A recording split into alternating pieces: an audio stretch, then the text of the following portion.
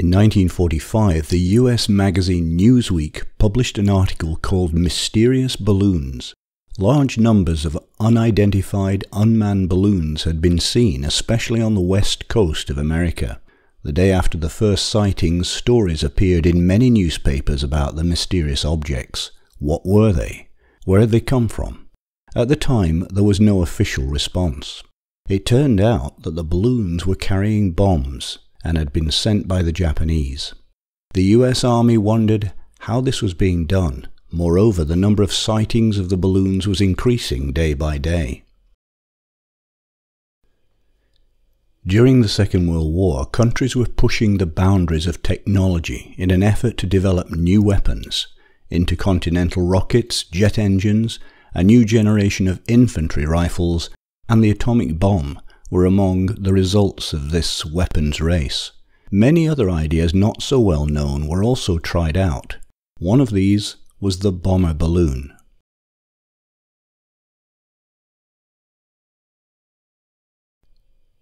Japanese meteorologist Wasaburo Oishi had been studying jet streams in the Pacific.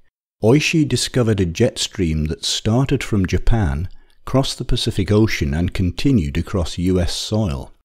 After this discovery, the idea of bomber balloons was born. They would be able to reach the United States 3 days after they were launched without the need for planes or pilots. After an intensive effort, Japanese scientists completed the first bomber balloons. They were called fugo, which means code fu. The balloons were made of paper obtained from mulberry bushes. Hundreds of Japanese worked on their production.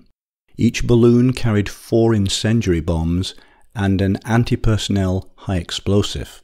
Their altitude was adjusted automatically during flight by an analog system that continuously measured the air pressure. It was also suggested the balloons might carry bacteria to infect the US population with cowpox. However, Emperor Hirohito forbade the deployment of any biological weapons.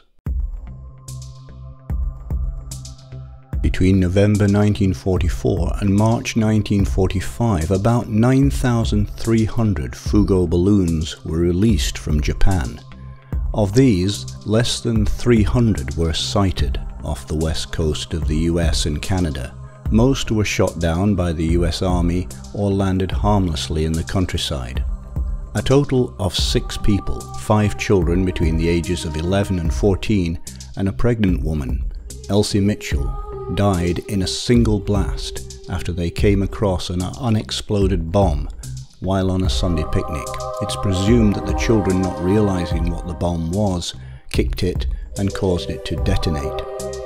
A memorial, known as the Mitchell Monument, was erected in 1950 at the site of the explosion, as a reminder of the brutality of war.